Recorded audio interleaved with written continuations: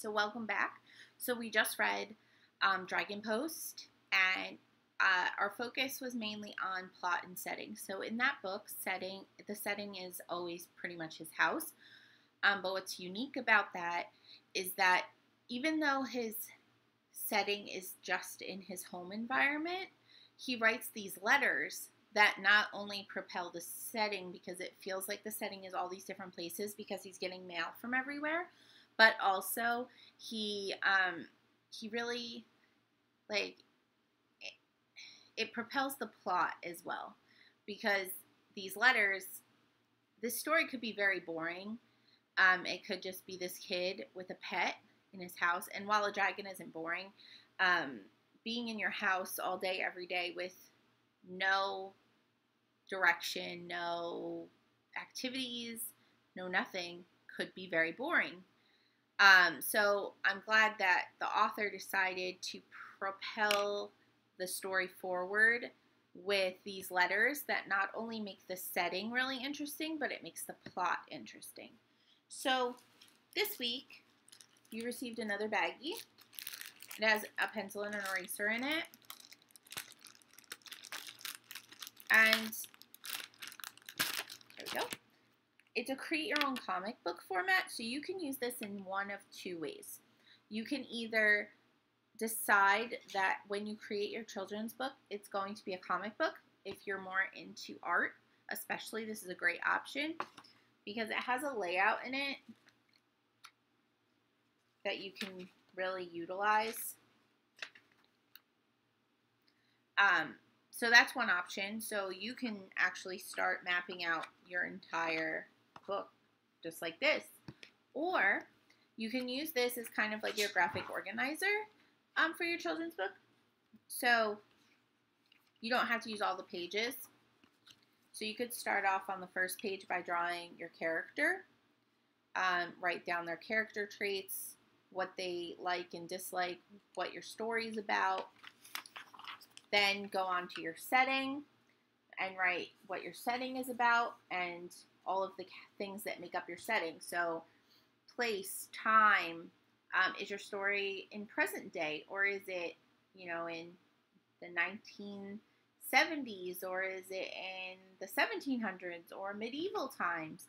You get to decide that. So you're going to pick the time period, which is very important for your story, as well as the location. Those are important things for your story. Then you can start mapping out your plot, which is kind of like where you decide you're going to make like a kind of pyramid structure.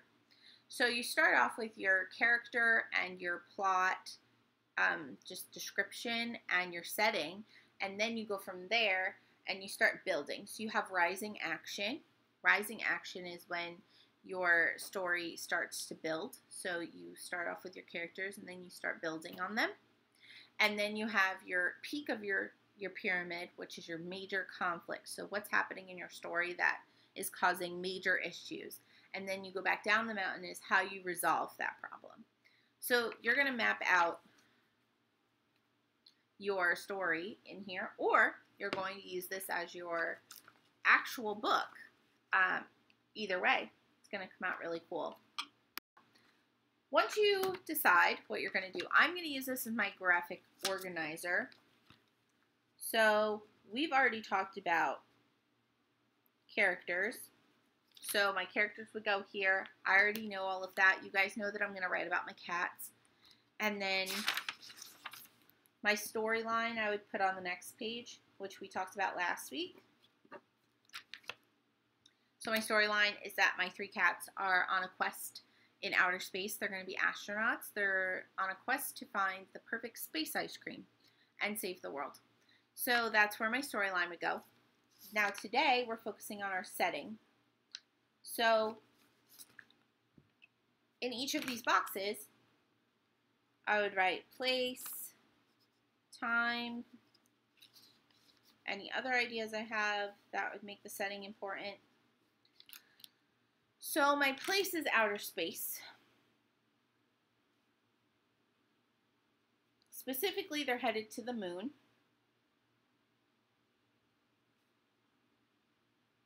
So you're going to write that out. If you're using this as your book, I would start mapping things out like a graphic organizer on a separate sheet of paper and then transfer it over to this. My time frame is in the future, so maybe it'll be 2200, the year 2200. Yeah, hopefully, maybe we'll be living on the moon in 2200. I don't know, but we'll find out. And my ideas are we're on a spaceship. Maybe we'll be on an alien spaceship at some point. So you're just mapping it out so that you have all your ideas in one place. Turn the page. And then you're focusing on your plot. So you already know your setting. So that's your first point. And then you want to transition from there. So this is really where you're going to lay out your whole concept of your story. So your first thing is your background information. Give us some background information. Tell us about your characters. We talked about this a couple weeks ago. Describe your character a little bit. Make sure that they have a motive.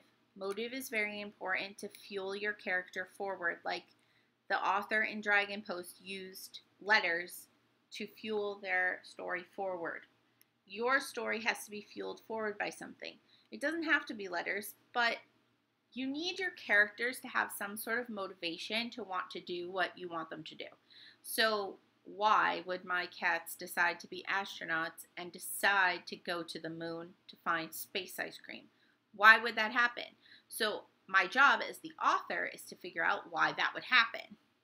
So maybe they feel that ice cream on Earth isn't good anymore, or maybe all the ice cream shacks and businesses have kind of gone out of business in 2200.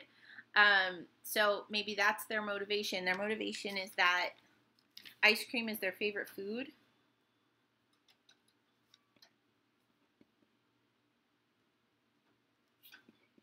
And all the ice cream places have shut down.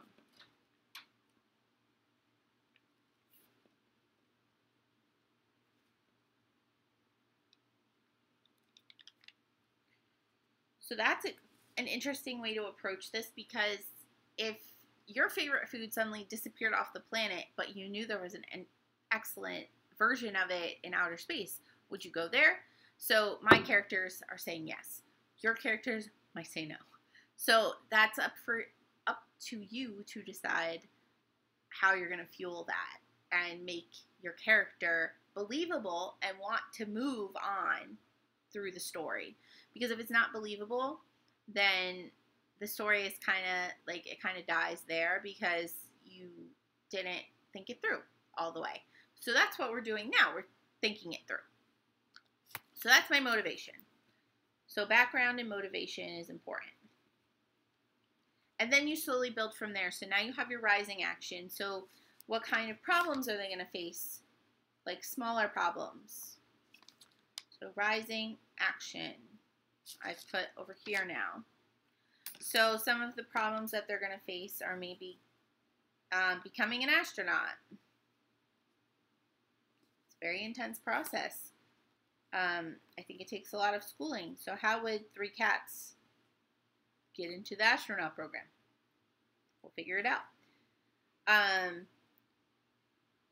Then once they become astronauts, how do they get on a spaceship?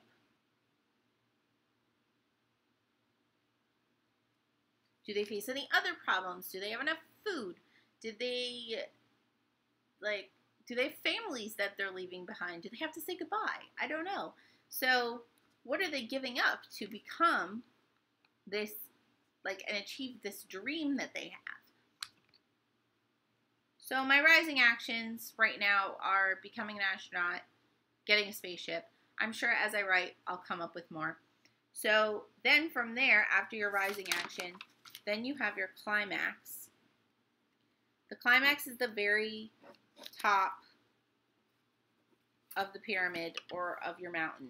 So it's like up here. This is the big moment, the big kahuna. What's going to happen? So maybe they get into outer space. They're almost to the moon. And suddenly, they get hit with a giant meteor and their spaceship breaks down.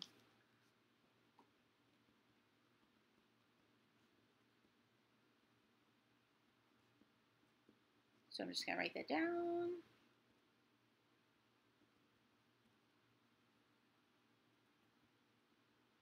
So that's the climax. What's going to happen at that point? And how are they going to solve it in falling action, so down the mountain, to make sure that they are going to get that ice cream and make it home safely? So from there, your job is to solve the problem. Okay, so you have your problem, and then the rest of the story is how do you solve it, so the resolution, the falling action, and the resolution.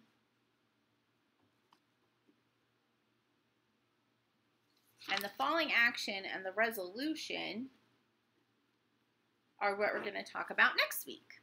So this week, I want you to start mapping out the full process of your story.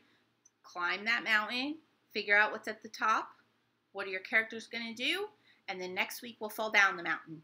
And we'll really talk about conclusions and resolutions and falling action and how to get there. And then the following 2 weeks after that, we will be working on putting everything together, creating our art, really finding some sort of format for our book and making it available to share. So that'll be really exciting. So thanks for sticking with me through this, and I can't wait to see everybody's stories and what you guys come up with. Feel free to email me if you want some suggestions or you just want to show me what you've been working on. I can't wait to see it. Okay? Have an awesome week. Bye.